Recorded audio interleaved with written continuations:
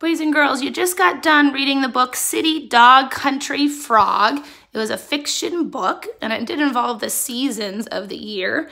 It was a really good book. You could follow along and listen to it. I am going to try for next week to have the stories. This one was trapped at school, so we're doing this one online.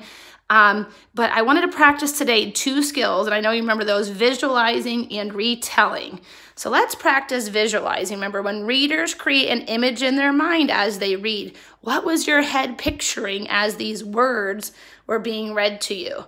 I know you remember doing little sheets like this that we would actually draw and write about it, but today I just want you to tell someone next to you, what were you visualizing when this part of the story happened? So I want you to think about when City Dog didn't stop to sniff the falling leaves. He ran straight for the Country Frog's rock on the fall day. So when you pictured a fall day, what were you picturing? Where would that frog and the dog be on a fall day? So I'd like you to just pause for a second and tell someone that you're working with what you were visualizing or picturing in your brain.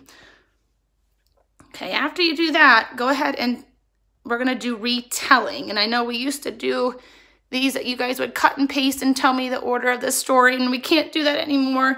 So I'm going to show you our cards, and I'm going to have you help me put them in order. So here's our story, and I'm going to kind of scan them, and I want you to tell me the order of the story so I know you understand what it's about. So I'm just going to go right across, and you tell me when you see the first thing that happened. Oh, there it is. City Dog met Country Frog in the spring. So spring was the first time they met. And what did they do in the spring? What did they do? You tell me when you see something. What did they do in the spring? You see it? There it is. Country Frog taught City Dog games in the spring. So that's our next thing. Okay, what happened after that? What happens after spring? See? Oh, City Dog ran straight to Country Frog in the summer.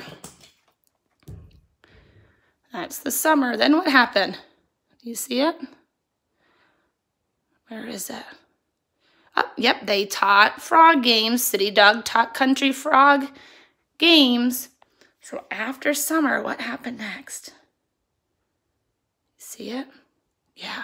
So we have spring, summer, fall. City Dog ran straight to Country Frog in the fall. What happened in the fall? Yep. Country Frog was too tired to play, so they played remembering games. They thought about the spring. They thought about the summer because he was so tired.